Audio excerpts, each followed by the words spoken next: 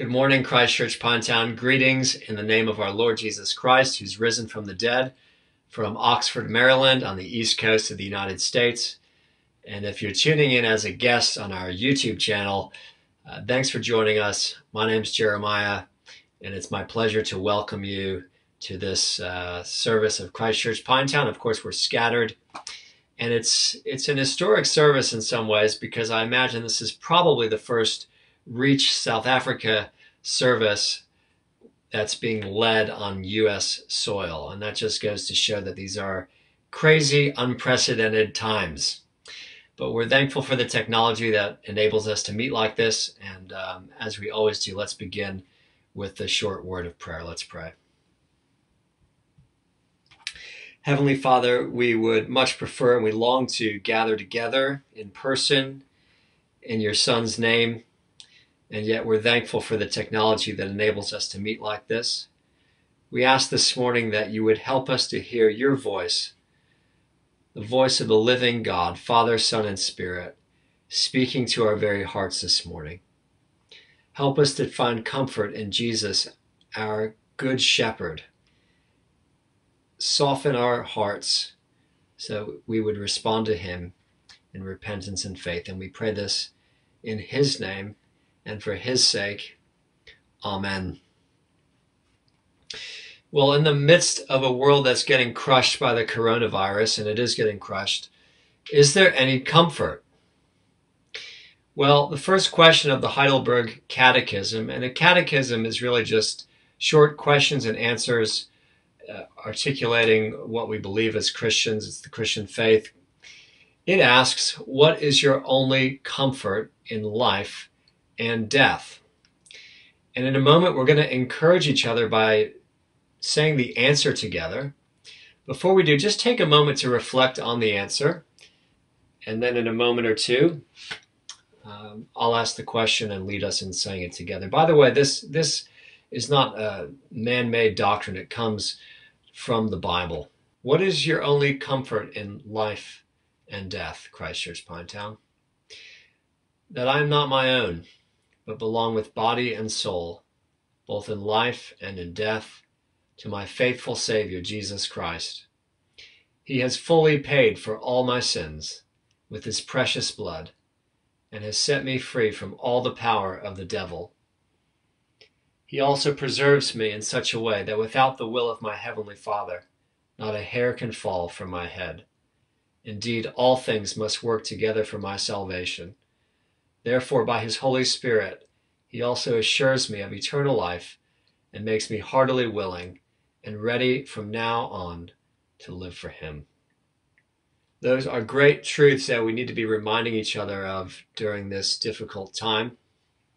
It's also great to remember that even though we're scattered, we can confess our sins to God together.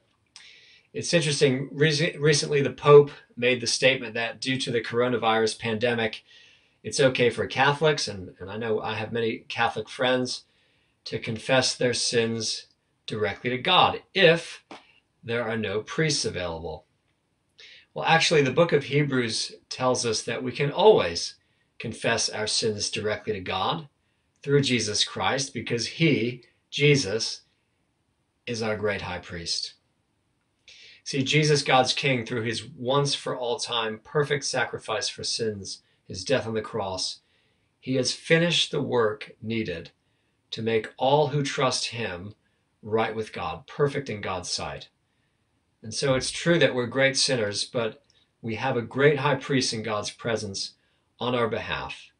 And so with that in mind, let's confess our sins to God together. We're going to use, if you have a prayer book with you, we're going to use page 2 of the blue prayer book. And if not, it'll appear on the screen. Let's say together, Almighty and most merciful Father, we have strayed from your ways like lost sheep. We have left undone what we ought to have done, and we have done what we ought not to have done.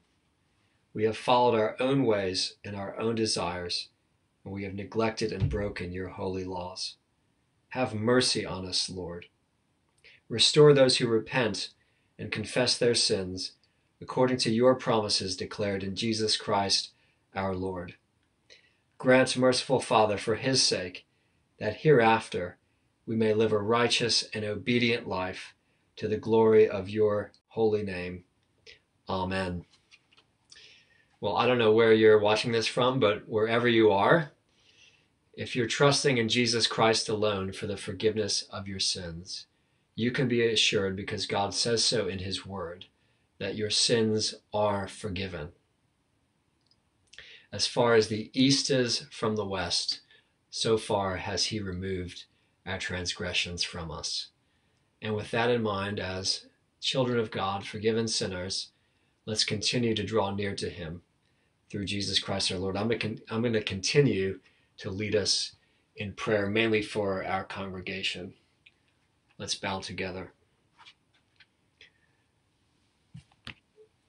Almighty Father, the coronavirus reminds us that power belongs to you and not to man. And so we ask for forgiveness, for so often our first instinct is to look for man-made solutions instead of looking to you, Father, Son, and Holy Spirit, for help. Lord, we do ask that you would help us. We give you thanks for helping President Ramaphosa to govern with wisdom during this time. Please continue to give him wisdom to make decisions that would be good for all South Africans. Please give him courage to follow through with his decisions. And Lord, we pray that you would please help all South Africans to obey the authorities that you have put in place for the good of the whole country. Lord, this is a time of great trial for us. We ask that you would please help us as a congregation to be joyful in the midst of trials, including this lockdown. Please help us families, especially fathers, those of us who lead families, and single mothers as well. We ask that you would please help all of us to be kind to one another, our families, to be patient, to be thankful for our families. Because we know, Lord, that a lot of people right now are by force not able to see their loved ones and are isolated and lonely. We pray for those who are lonely or afflicted in any way. Please would you draw near to them. Lord, we pray also for those who are in need. We pray that you provide for them, especially those in our congregation. And we pray, Lord, sovereign Lord, please spare those in our congregation, especially those who are vulnerable from the virus. Lord, we also pray that as a congregation, you would help us to lay down our lives for the good of others, not to live for ourselves, but to be willing to sacrifice ourselves and put others first, even during this time. Lord, we just confess that we do not understand your ways. Your ways are higher than our ways. Help us to trust you during this time, that you know exactly what you're doing, that you are in control. Help us to remember and trust that the gospel is unstoppable and it will spread. You will even use this virus to advance your kingdom. Lord, we pray now as we listen to your word that you would give us ears to hear your voice. Keep us from distractions. Speak to our hearts. Help me to proclaim your word faithfully in the power of the Holy Spirit. We pray this, Father, in Jesus' name and for his sake. Amen. Well, as is our tradition at Christ Church Pinetown, I'm going to read Psalm 23. That's not our tradition, but the tradition is that you're going to say, "Thanks be to God," after I say, after the reading, "This is the word of the Lord."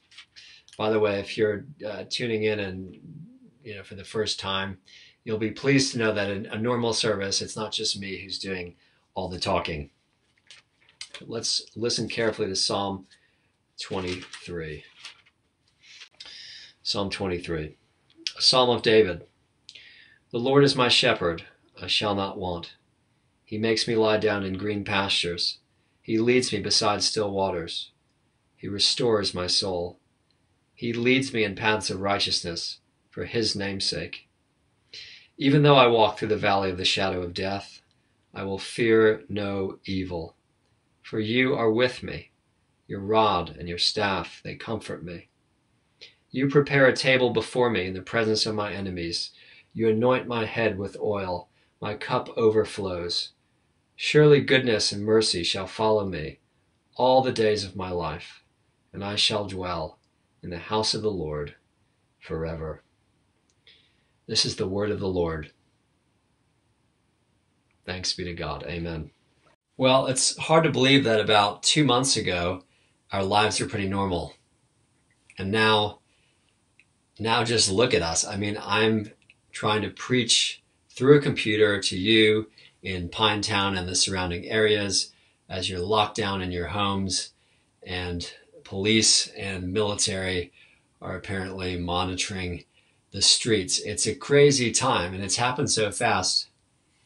January 22nd, U.S. President Donald Trump assured Americans, quote, "We have it," meaning the virus, of course, "totally under control."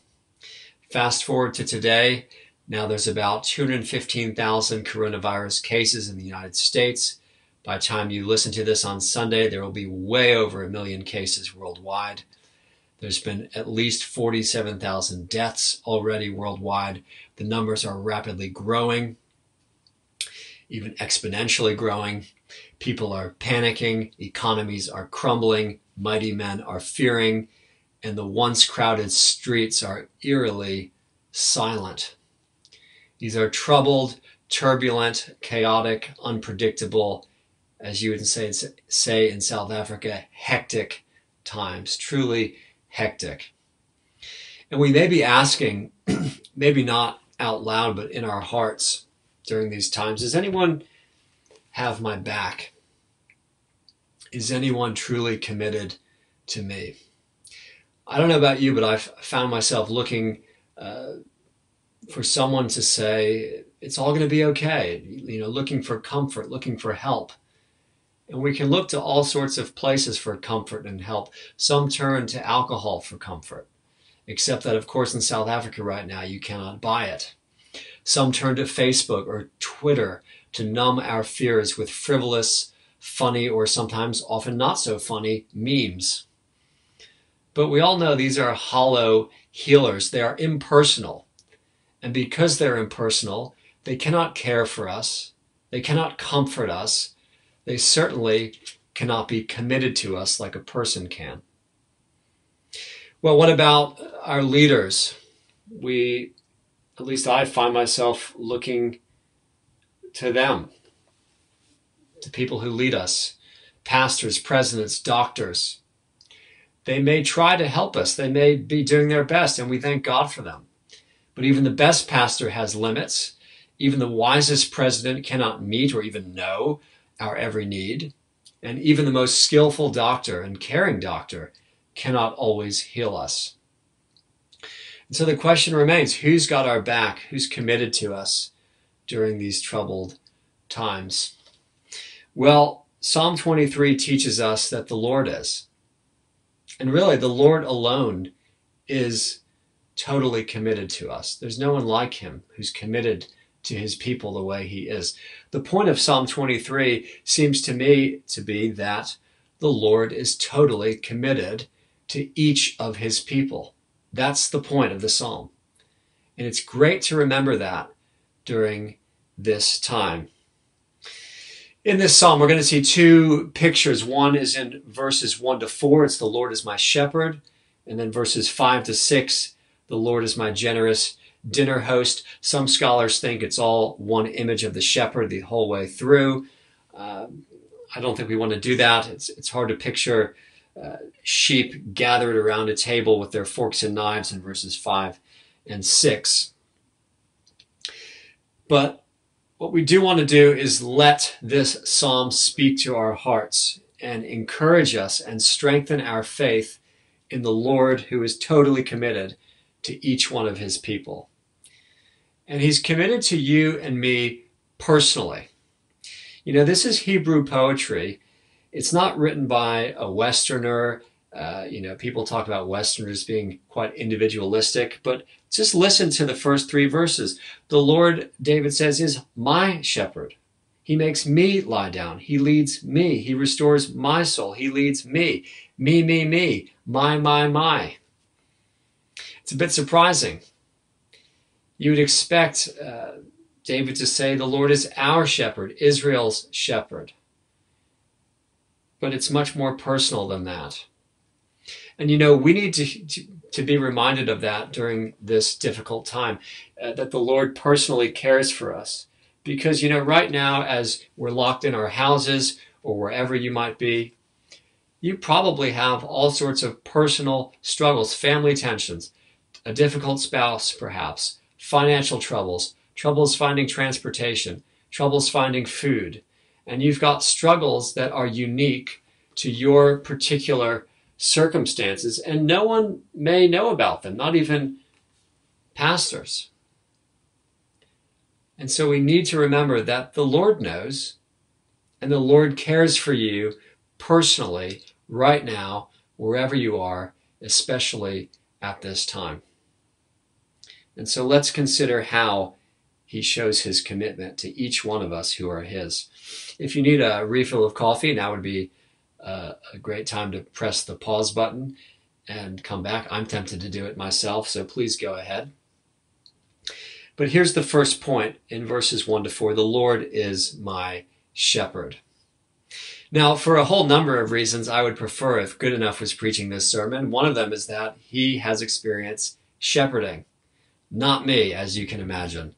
If, like me, you grew up in the suburbs or the city, you might picture a shepherd as kind of a effeminate man. He's got glowing, flowing hair, carrying a little lamb on his shoulder, maybe the sun softly shining in. Well, the psalmist David, he was, of course, a shepherd before he was king, and he'd tell you that shepherding is not for wimps. Some of you guys over in South Africa, you've fought in the army. Well, a good shepherd like David would make a good soldier because he bravely put his body on the line to defend his sheep. He killed a lion, he killed a bear to defend them. And of course, in the Old Testament, the shepherd is the ruler of God's people. He's the king who cares for his sheep. And so let's think about how he cares for each one of us. Just notice in verses 1-2, firstly, how he provides for each of his sheep's needs. Listen to these verses. He makes me lie down in green pastures. He leads me beside still waters. Now, I don't know what you think of when you hear those verses. I tend to think of the beauty of a green pasture. I was just this week went on a walk. It's a beautiful green field. Or when you hear about still waters, we might think it's a picture of peace. And it is. But these are really pictures of the sheep's needs being met. See, to his sheep, green pastures, he's not really analyzing the beauty of the pastures. He's seeing food, and he's lying down content because he's well fed. It's the same for the waters. I mean, picture a sheep trying to drink from the raging Victoria Falls. It's not going to work. He needs still waters to drink. And so the point, it seems, is that the Lord is committed to providing for our needs, each one of us. Spiritual, yes, and material. And one of our great worries, especially now, is probably that we run out of stuff, that we don't have enough, that we're in want. And we can live in anxiety, or we can live by faith. And if we live by faith, we'll be able to say with David, "The Lord is my shepherd, I shall not want." Now, you might be sitting there, wherever you are, thinking, well, that's easy for David to say. He's a king. But let me tell you, David knew times of crisis. If you read 1 Samuel, David was on the run. He's fleeing from King Saul. He's hiding in caves. In 1 Samuel 21, David is all alone. He's hungry, and the priest provides him with bread to eat. It's bread that was normally used for religious purposes. That's how the Lord provides for him. That's how desperate he is. And that David, that desperate David, knows from experience that the Lord is his shepherd, so he can say, "I shall not be in want." And I just want to encourage us, Christchurch Pinetown. I can testify that the Lord has been our family's shepherd these past 2 turbulent weeks. As you may know, we left South Africa very quickly. We flew into Washington, D.C., not having a precise plan. We didn't have time to make one. And family members, went out of their way to help us, booked a rental car for us so that we could get here in Maryland. And now here in Maryland, our aunt and uncle, without us even asking, before we even arrived, they stocked the fridge. They stocked the pantry. The Lord's provided for us. He is our shepherd during these difficult times, and he's your shepherd too. If you're a child of God, if you're trusting the Lord Jesus. And I want to say, during lockdown, I don't know where you are, what your circumstances are, but if you need food, please don't hesitate to contact Good Enough or Sarah. The Lord often meets our needs through his generous, self-sacrificial people. Now, you'll notice I shall not want does not mean that God gives me everything I want. We sometimes wish it was that way, but it's not. And if our hearts are restless, we want more and more.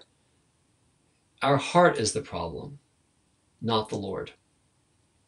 And having more stuff will not ultimately make us happy. I used to caddy at a country club up in Connecticut. Wealthy people, a lot of them are very friendly and nice to be around. But there are some people who are totally miserable. Stuff does not make us happy. As the Puritan pastor Jeremiah Burroughs wrote, quote, "Contentment comes not from having more, but from wanting less. The Lord is my shepherd, I shall not want." Now, if we're not experiencing David's peaceful heart, it might be that our hearts are actually leading us astray. And if that's us, and it probably is many of us, let me encourage you not to despair, because the second thing we see here in verse 3 is that the shepherd guides his wayward sheep. Now, as you know, sheep are stupid creatures. And so if the Lord is our shepherd, we're his sheep, which does not flatter us. Sheep are stupid, they're foolish, they wander into danger.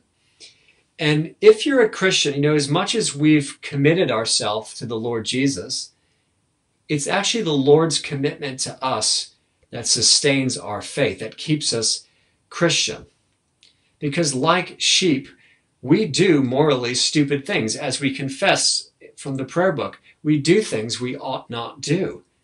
We still have in us a deep ability to do evil. And I don't know about you, but I've had this experience where sometimes, you wander and you think, well, we get frustrated with ourselves. How could I wander from my Lord? And the problem is that we're not really listening to Psalm 23. We think we're strong, committed Alsatians, what we call German shepherds, always loyal to their master by his side. Like the Apostle Peter, "Lord, I'll never deny you."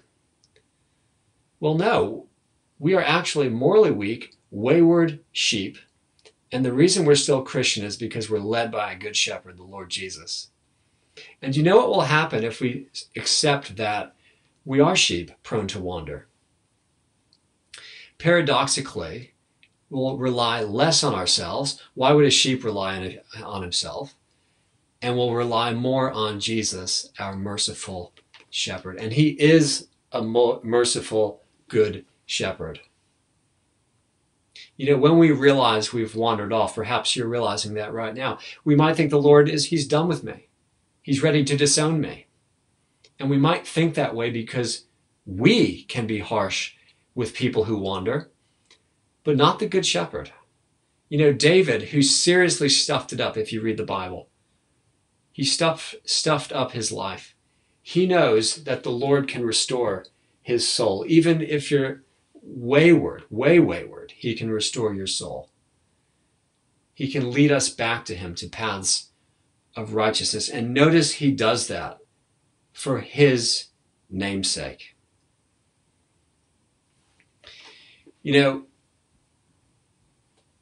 We all like sheep have gone astray, Isaiah says, but the Lord has laid on him, on the suffering servant, on Jesus, the iniquity of us all.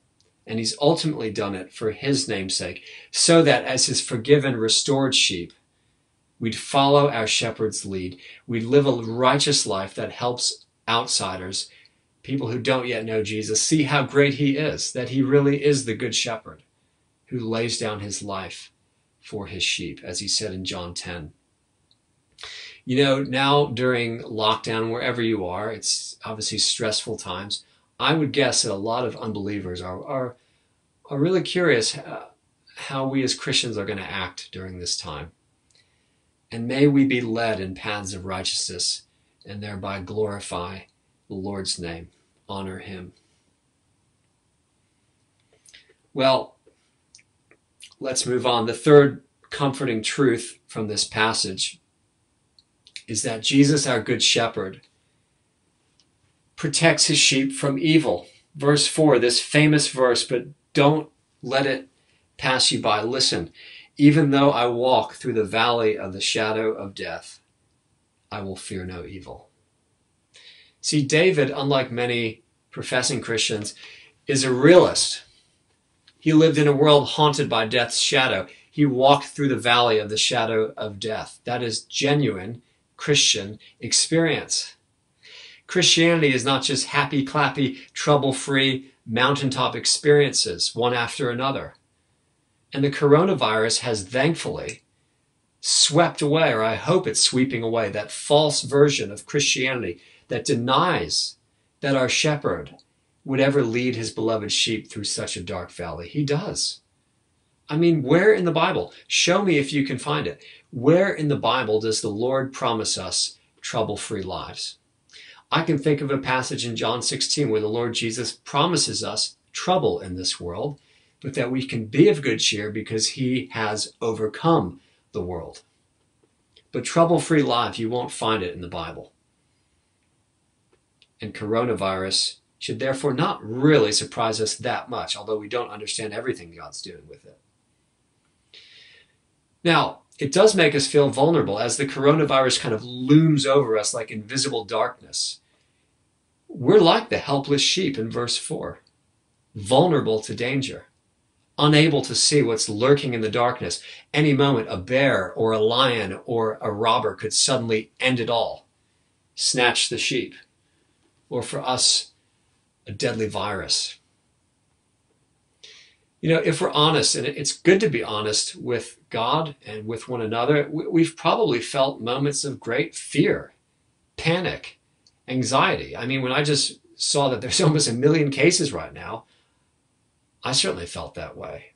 We're scared. You know, it's possible, even as the virus spreads rapidly, to confess with David from the heart, I will fear no evil. It's possible to live without fear of evil. I mean, he's walking through the valley of death. How can David say, I will fear no evil? Well, you can see it right there. For you, the good shepherd, my shepherd, are with me. And that's why he fears no evil. It's not because he found a good doctor. It's not because he secured enough masks or hand sanitizer. Not because the Lord has changed his circumstances and brought him out of the valley, the dark valley. No, David will not fear simply because you are with me, your rod and your staff, they comfort me. That's enough for David. That's enough for us at this time. If there's one thing you can take from this talk, it's that the Lord is with us if you're his. That same shepherd is with us. And we know our shepherd is with us in person. We know him more personally than even David knew him. Because Jesus, God with us, as the angel announced before his birth in Matthew 1. He is with us. He's become human. God has become human. Jesus is truly human like us, and he's truly God, which is why he did things that only God can do if you read the Gospels. If you think about it, as God with us, Jesus lived as a human amidst a world haunted by disease and death. He knows what it's like to live in this world and face these things.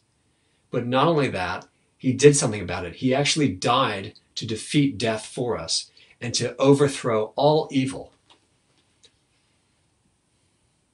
See, did you notice in verse 4 of this psalm, Psalm 23, that this shepherd is armed?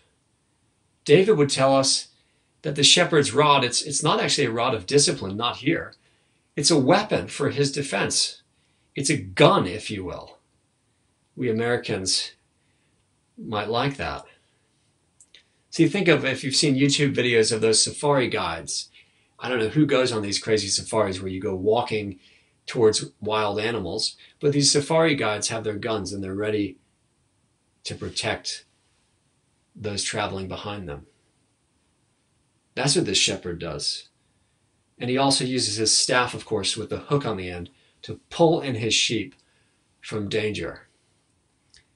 And if you read John chapter 10, which I'd encourage you to do, Jesus, this shepherd, promises in John 10:29 that, listen to this, no one will and no one is able, he says, to snatch my sheep out of my hand. If Jesus is our shepherd, we are safe. No matter what happens, we're safe.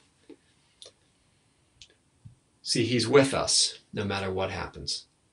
You know, here in the United States, we've been trading WhatsApp messages with Amy's parents, who are about a 7-hour drive away. They're both believers. They've both tested positive with COVID-19 in the last week. And you know what? I've been so encouraged, I think Amy has too, by their fearless faith. They don't fear the virus, they don't seem to. And they don't fear it even though Amy's father has cancer. And I think it's because they know that their shepherd is with them to eternally protect them. See, even in the face of death, Jesus, the Good Shepherd, is with us. And you know, we need to hear that. I don't know if you've been reading the news, but it's tragic to read about these individuals, many,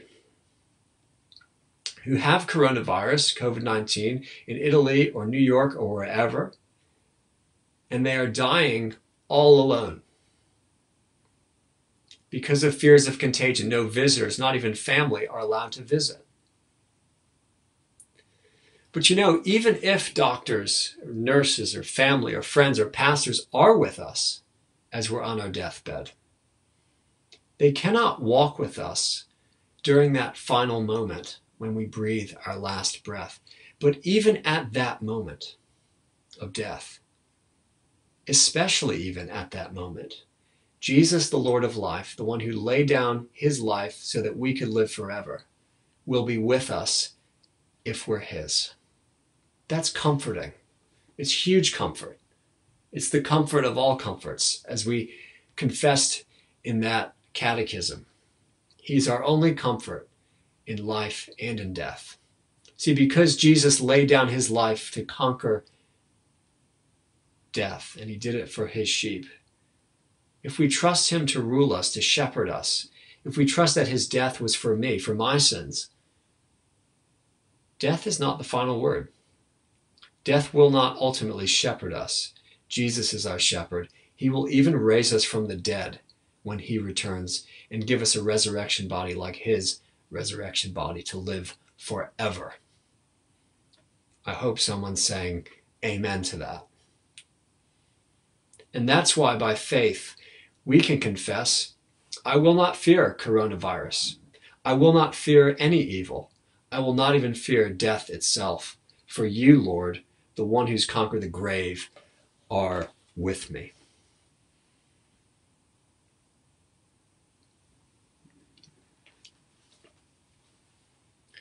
Just let that sink in for a moment before we look finally at verses 5 to 6, which we'll keep shorter than what we've done so far.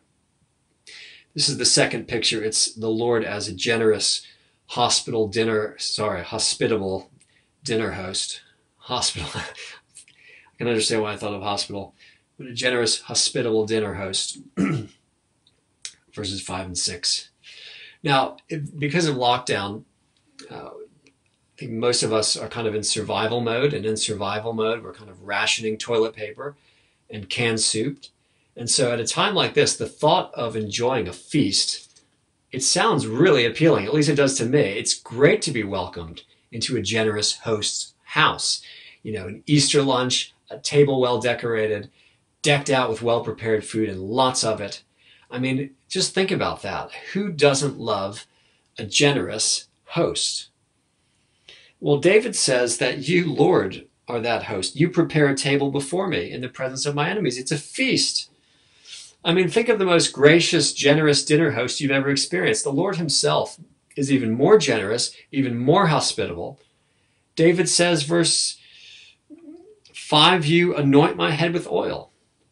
If you want to cross-reference, you want to look at Luke 7, it's just good hospitality. Today would be like, maybe welcoming someone into your house and saying, can I get you a coffee? Can I get you tea? What can I do for you? Sit down, relax. That's what the Lord's like. And notice verse 5b, he's generous. David's cup is overflowing. It reminds me of a Christmas bride with some friends down in Cape Town a few years ago, and the food was overflowing and the tea was overflowing. I probably drank about 10 cups of tea from noon to late in the evening. They were so generous. We didn't want to leave. That's what the Lord's like. He overflows with generosity towards his people. It's the opposite of hoarding. It's giving. And, to be generous and hospitable is to be godly. It's to be godlike. And obviously right now we can't open our homes up, but we can give generously and be thinking of those in need at this time. Now, verse 5, this picture, it's ultimately a picture of what heaven is like. Not bored, floating around on clouds and playing, kind of harps that are, made of air. It'll be a feast in the Lord's presence. Verse 5 may be a military feast celebrating a military victory over David's enemies. Whatever it is, the enemies are powerless to stop the feast. I hope you see that. Coronavirus, that can't stop the feast. Death can't stop it. Nothing in all creation can ultimately separate us from the Lord. See, I like that word in verse 6. Surely, he's got assurance of this goodness and mercy following him all the days of his life. An assurance of his ultimate future, that it's bright. Apologies for the noise. I can't do anything about it. Now, see, here's the thing. Even in the presence of enemies now, we have joyful assurance that the Lord is for us. And so our future is bright. As the Apostle Paul declares in Romans 8:32, he who did not spare his own son, he gave up everything for us. How will he not also, with him, graciously give us all things?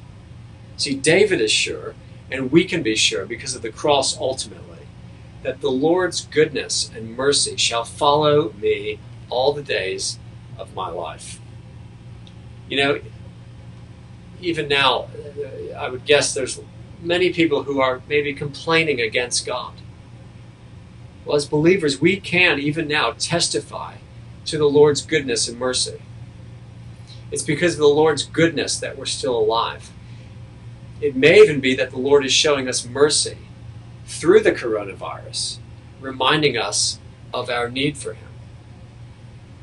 And it's certainly only because of the Lord's mercy, his undeserved kindness to us, his compassion towards us, shown at the cross, that we can dwell and will dwell in his house forever. Let that sink in. I've been reading the South African news each day, and I'm feeling bad for those living in shacks and cramped in houses during this lockdown. If that's you, if you're a believer, that's not your final house. This is the Lord's house forever. And if you happen to like your house that you're locked down in, we all know this world is not the way it ought to be. We long for a better house, for the Lord's house. And here's what we need to hear is that, dear friend, if you're led by David's shepherd, we can say, each one of us can say with confidence, I will dwell in the house of the Lord forever. See, for the believer, a day is coming when the Lord himself, who's been committed to us all the days of our life, will say, welcome home. Welcome home forever. No food rationing there, feasting with the Lord. Let me close. Dear friend, no matter what happens this week, the Lord Jesus is totally committed to you if you belong to him. That's what Psalm 23 teaches us. Through faith in him, in Jesus, who died in place of his people and is risen from the dead, living now as King and Savior. Through faith in him, we can confess with David these three things by faith. I shall not want. I will fear no evil. I will dwell in the house of the Lord forever. Let me pray. Father, please grant us hearts that receive your word as food for our souls. Comfort us with the truth that Jesus, your Son, is our shepherd who will never leave us nor forsake us. We pray this in his name. Amen. Friends, that's the end of our service. And as we close, as you kind of go, maybe to the refrigerator because you can't leave, or maybe to the shops, let's go with these words from Hebrews 13, starting in verse 20. Now may the God of peace, who brought again from the dead our Lord Jesus, the great shepherd of the sheep, by the blood of the eternal covenant, equip you with everything good, that you may do his will, working in us that which is pleasing in his sight, through Jesus Christ, to whom be glory forever and ever. And God's people said, Amen. Amen. Take care. Hamagate.